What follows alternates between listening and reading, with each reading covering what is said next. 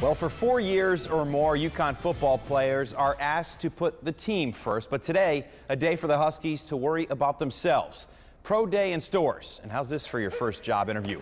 NFL teams in town to check out some of the graduating Huskies. Scouts from a number of teams, including the Chiefs, Seahawks, and Packers, seeing if there are any NFL-worthy prospects. Among the guys working out, former Berlin High standout Max DiLorenzo. Xavier's Graham Stewart began workouts but was injured during a drill.